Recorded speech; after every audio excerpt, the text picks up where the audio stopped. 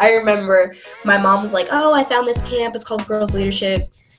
You might want to go this year, just look into it a little bit. So I looked and I spoke to her a little bit about it. It wouldn't be my first time going to sleepaway camp. I'd gone to one before, but I didn't really have a great experience just with, everyday camp things.